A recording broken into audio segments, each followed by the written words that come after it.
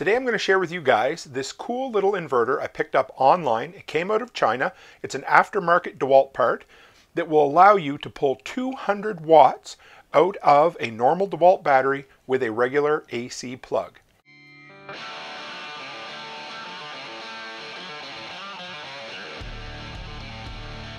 Hey guys, Toolman Tim here. Welcome back to the workshop where we create community, find freedom, promote preparedness, and share success.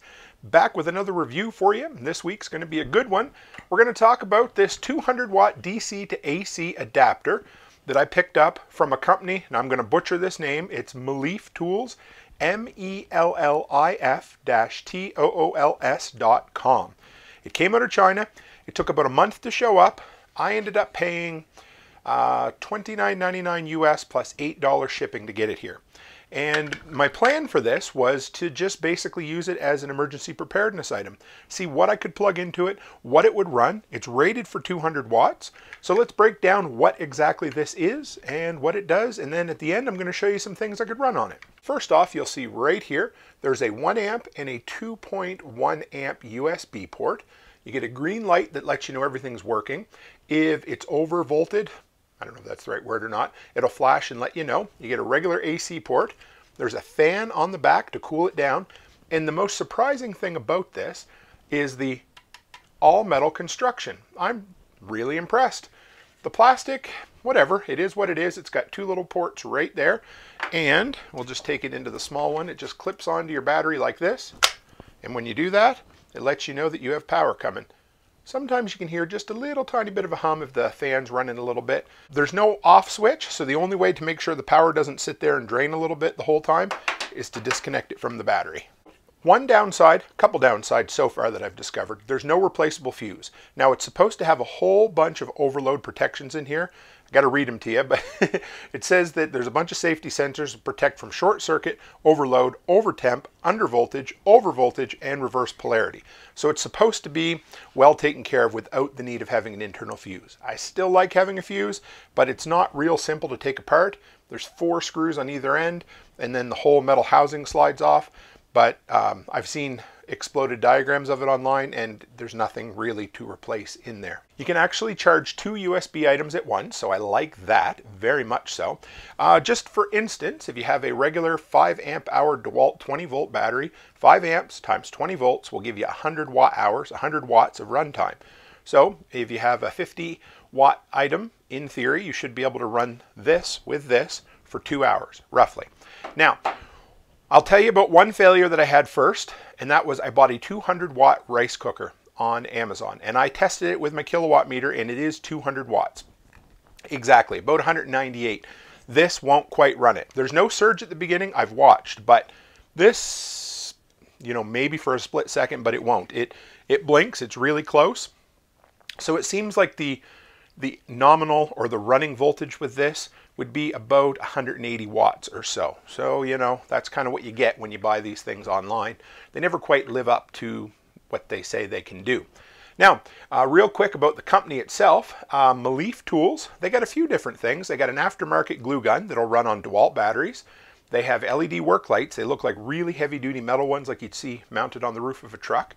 They also run on DEWALT batteries, but they also have them for Milwaukee and Makita. And they have these slide-on inverters. They have them for Milwaukee, Makita, DEWALT, of course, and Bosch in 120 volt and 240 Europe style. So I thought that was kind of cool. This, I like it. I've played with it a bunch so far. So here at the end, let's take a look. We're going to go run it on a few items around the house to see what it actually can run. And we'll come back and finish up. We are going to test this out on this LED television. I haven't tested it before, so we're going to see if it works. First thing, we're going to plug it in here. And then the big thing is finding where the right button is. You get it? Here we go. We got a blue light on. Give it a minute. There we are. We're going to test out the Wi-Fi router. I have no doubt it'll run, but I thought I'd give you an idea of what we could run off this for a bit. And if you can see that, let's see if you can. Yep, it's powered up and running. Okay, we're going to check it out on a box fan.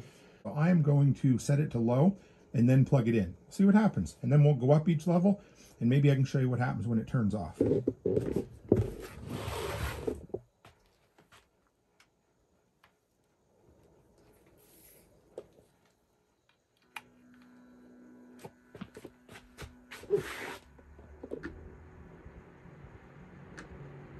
Seemed to take just a little longer to warm up than I thought it would.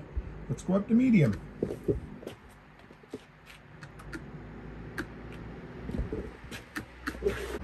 All right, and now we'll go up to high.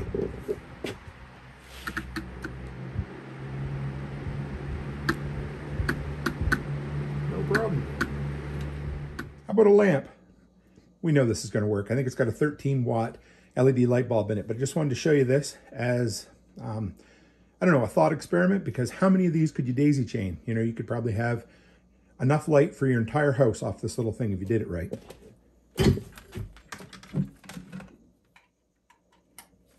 And there you go. Now, if you thought you could light your entire house with an LED bulb and some lamps, check this out. I'm always game for buying brand new Christmas lights at 75% off at the end of the season. And white LED Christmas lights work like a charm for lighting your house. Check this out.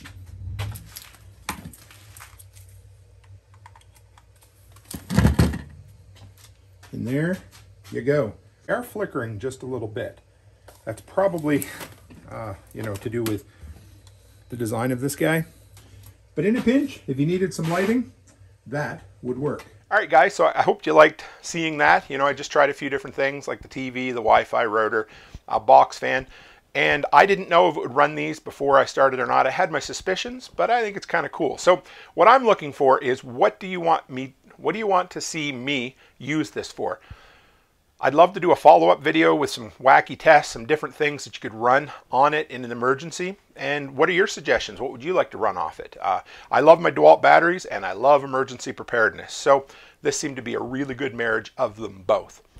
All right, well, that's it for me this week, guys. If you want to know more about who I am and where you can find me, toolmantim.co. That's toolmantim.co. Run by there. I got the shop with way over 100 products that I've used and abused, stuff that's made me money or saved me money in my handyman business. Especially the preparedness gear. I got a whole bunch of stuff that I have used and abused there big time. And if you want to find my social links, they're all there as well, and the monthly newsletter. And if you're new here and you want to keep seeing more emergency preparedness generator tool review videos, hit that subscribe button and stick around.